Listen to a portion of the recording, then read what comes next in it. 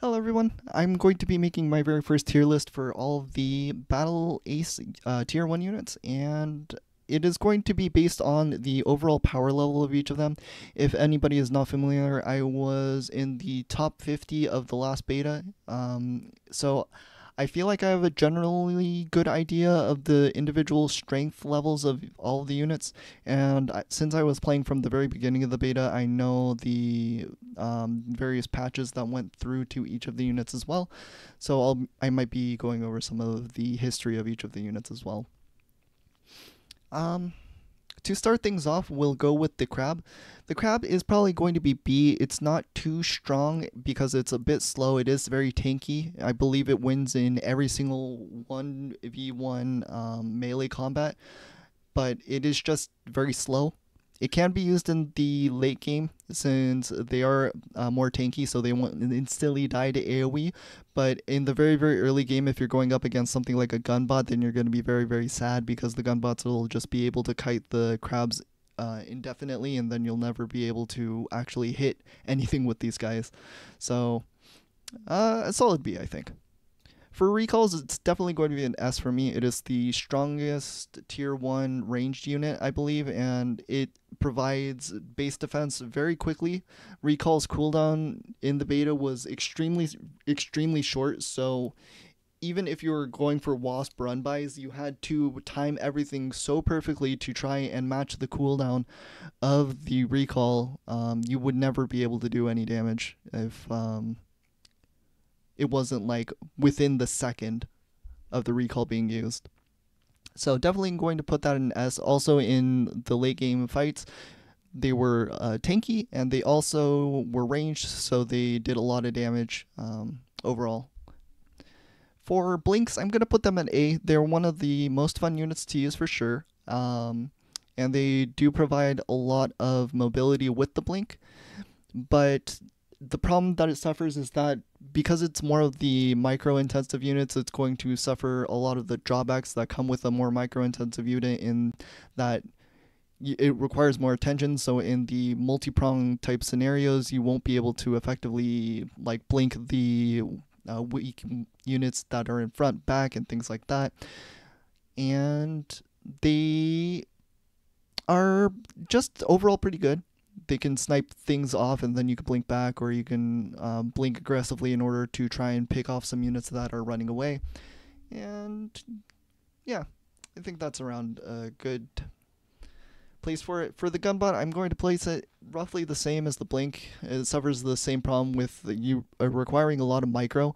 So again, in the multi-pronged scenarios, having to overclock and having to stutter step back and forward is going to require a lot of APM. And if you're trying to do that in a multi-pronged situation, you're definitely not going to be able to get the most value out of these units as you would ideally like. I believe that the gunbot is like the highest DPS ranged unit in the tier 1 slots, so it is extremely good.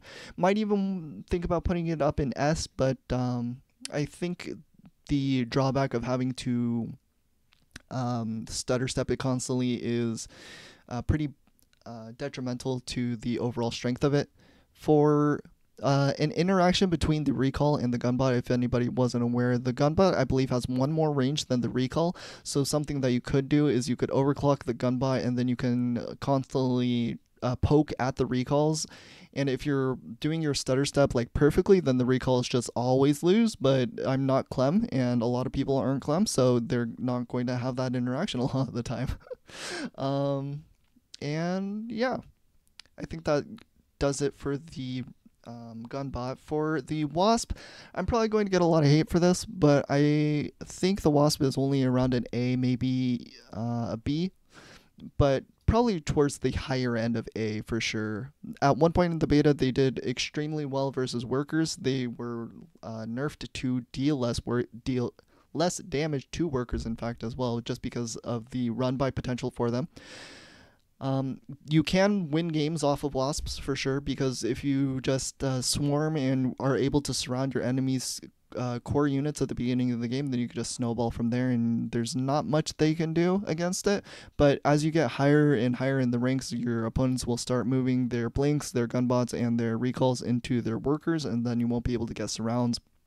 and then the Wasps are going to be training very poorly. But because the Wasp is so fast, it provides you with a lot of map vision. It also provides you with a lot of harass potential.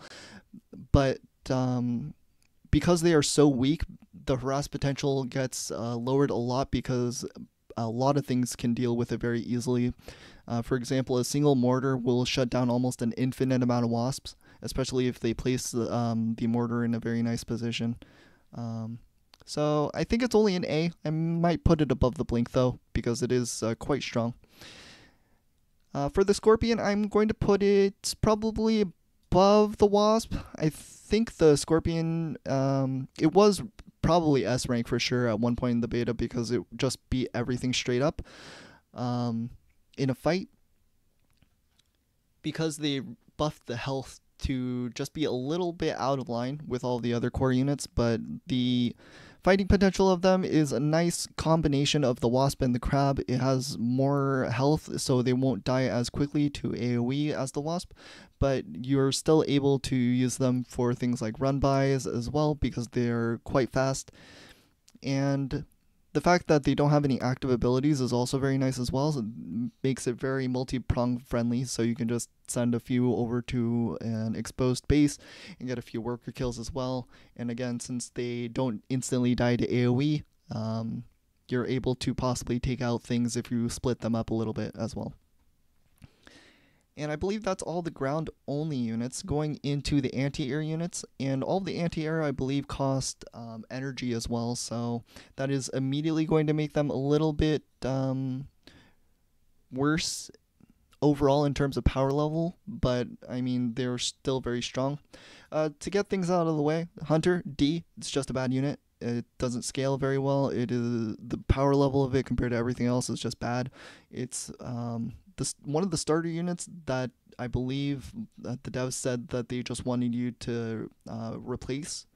But the Crab doesn't suffer that problem as well, so I'm not entirely sure what their plans for like the Ballista, the Hunter are going to be going forward. For the Hornet, I want to put it as a B.